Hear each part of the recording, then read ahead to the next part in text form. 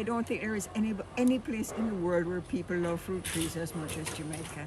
So we knew this would be a good place to start. We always have been concerned about the environment.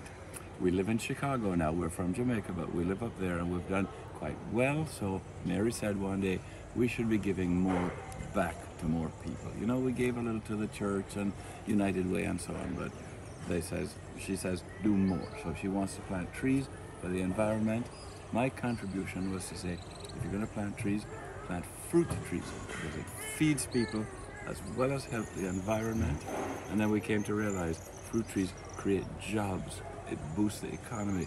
There's produce going to market, processors make some money, as well as the nutrition that's provided.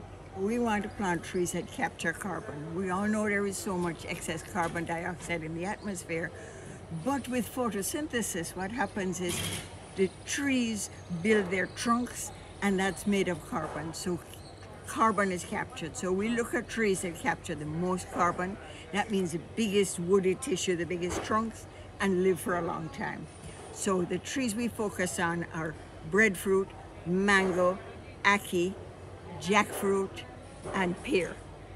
But we also do naseberry, soursop, apples, and star apples. But we want to focus on helping the environment and also creating jobs. Why was it important for you guys to come back to Jamaica with that? Because you're Jamaican, yes, but you were living in Chicago, so why come home? Well, I don't think there is any place in the world where people love fruit trees as much as Jamaica.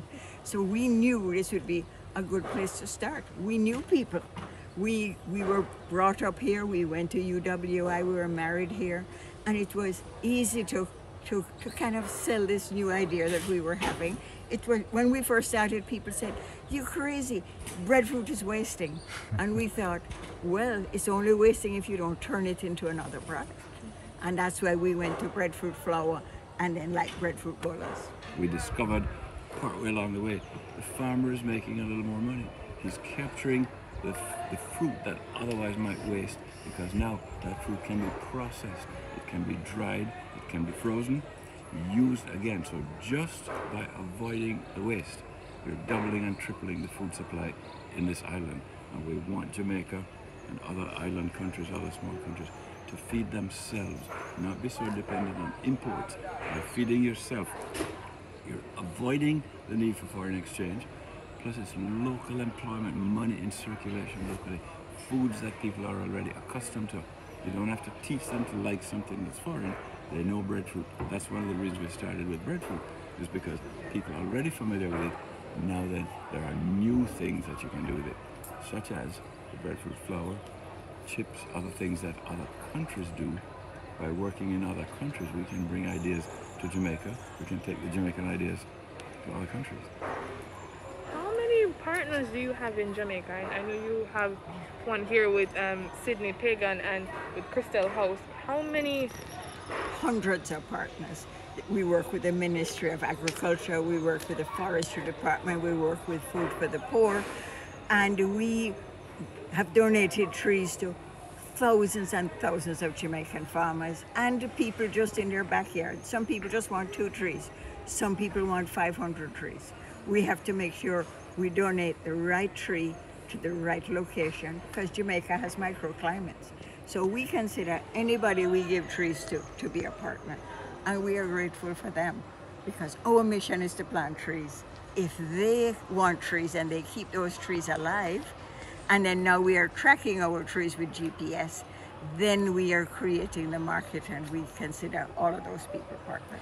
And we have partners in really 3 categories. So if your grandma or your auntie wants trees, they can request trees, and they might only want 2 or 3 trees.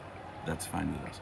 Let's say you have a co-op or a farmers group and they want hundreds or thousands of trees. That's another set of partners that we work with. The 3rd category is commercial interests. And we're happy to see commercial interest planting like acres of breadfruit. You know, we prefer to see an agroforest, but a commercial interest is a good thing for the country. It boosts the economy of the country. And those 3 categories of partners, they're not really competing with each other. They can all do well. And in fact, one group will help the other groups. Here at Sydney Pagon STEM Academy, we have been in partnership with Trees That Feed organization, and they have been supporting our school with the solar dehydrators. The concept of the solar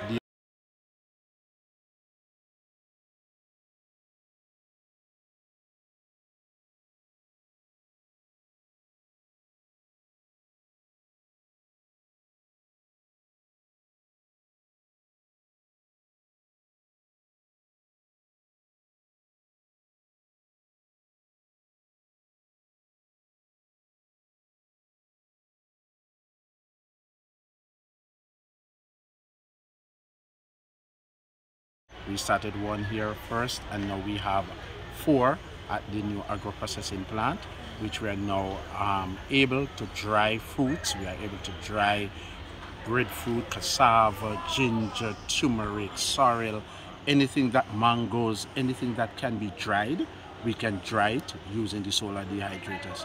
And then those that can be made into flour, we can use that to make flour. We envision that if we can get 10% of Jamaica buying breadfruit flour, then the market would be so wide and the opportunities would be endless. Mr. Miller said that you made some improvements to the solar dehydrator. Could you tell me what are those improvements and why you had to make them? The first one that was built here, I built it from Red Bull and Supplement tins. You know that Red Bull tin comes with paint on it. Supplement tin is wrapped. So what I did, everything was painted in black using spray paint. So when I sent the solar dehydrator to Denbigh, when it came back here, all the wrapping from the supplement tin was burnt off. So the heat that it produced dismantled all the wrapping from the supplement tin. So I had was to pull apart the solar dehydrator and repaint those things. So there was a solar dehydrator that came here that was sent here by Trees That Feed Foundation, but when it came, it couldn't dry a leaf.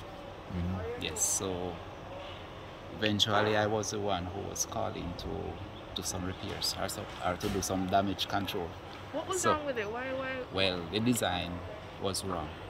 Actually, the design that the person had gotten to do it, they didn't do it properly. But me, with my little experience and my little one there, I was to modify it, and that was it. From there on, I've been getting them to build. I would like more people to know about this. I would also like more organizations to know about this. What we are doing when we give a tree or a few trees to a farmer, we're not just feeding them for that day, we're feeding them for a lifetime. A fruit tree will live 50, 100 years. We're giving them the means to have a living, an honest living, and the dignity of honest work. It's permanent help. It's not just giving a meal, it's giving how to feed yourself.